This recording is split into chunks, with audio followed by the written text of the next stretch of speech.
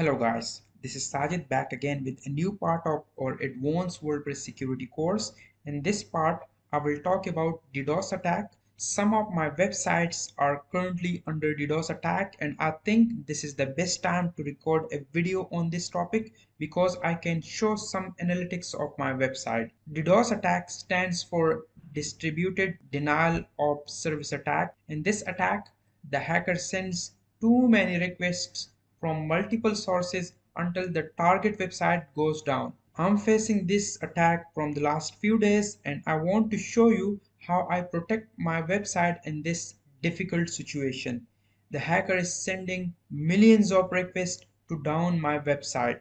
My website went down multiple times. I made a strategy to recover and survive in this hard situation. Luckily, my website is now up and running. As I told you earlier, I'm facing this problem for the last few days. Usually, my website receives less than 1000 requests, but on 7 July at 7 p.m., my website received 4.4 million requests, and then on the same day, after 2 hours at 9 p.m., my website received 6.6 million requests. Due to this attack, my website was down on 8 July for the whole day. As I recovered my website on 9 July at 8 p.m. again, my website received 180.4 million requests, which is a very big number, and again my website went down. Then I made a strategy to recover my website and never let it down. Still, the attacker is shooting my website.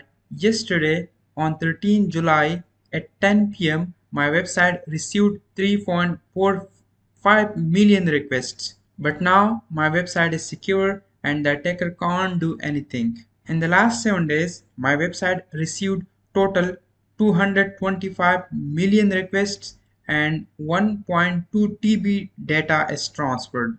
The attacker is sending traffic from 145 countries, but most of the requests are received from USA and China. Now you understand the nature and intensity of the attack. Let's talk about protection.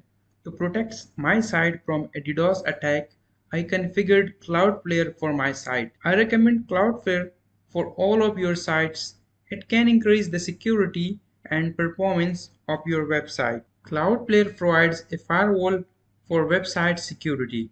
After adding Cloudflare to my website, I waited for the next attack to gather some information like the IP addresses used by the attacker and the countries from which the attacker is sending requests. After gathering all information, I created firewall rules for blocking the attacker's IP addresses and the countries used for the attack.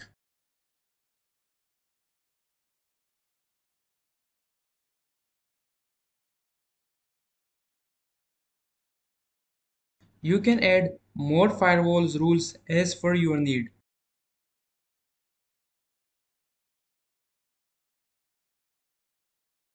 After creating these firewall rules, I also enabled the rate limiting feature.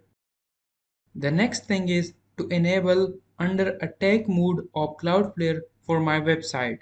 After all these configurations, then I change the IP address of my server. Finding the server IP for a domain is not very hard, but if a site is configured with Cloudflare, then the attacker will see the Cloudflare IP addresses instead of the real IP of the server.